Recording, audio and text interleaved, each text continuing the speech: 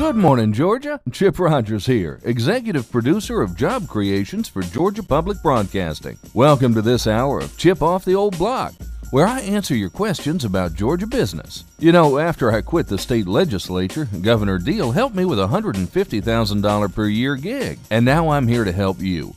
What's on your mind today? Go ahead, caller. This is Doug. Thanks for taking my call. You know, my daughter Caroline is moving today into the big city. She can't afford college out here by us, so she's going into the city to find work. I just don't know how I feel about all that. Oh, Doug, this concerns me very much. Have you heard of Agenda 21? No, I haven't. What is that? You need to get on your computer and look it up. You see, Obama has a secret operation going where he has declared war on the suburbs. Huh?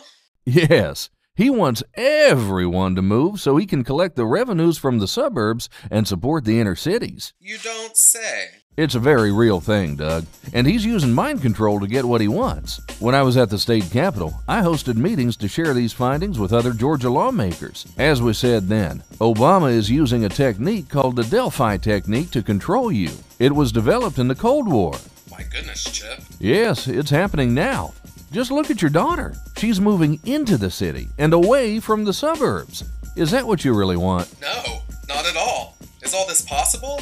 Doug, do you like peanut butter? Yes. Are you hungry right now? Yes. What do you want to do about it right now? Yes. I want a peanut butter jelly sandwich. See, Doug? I just made you say that. Mind control is real, and it's happening to you. Obama is mind controlling us all. Keep your daughter safe. I love peanut butter.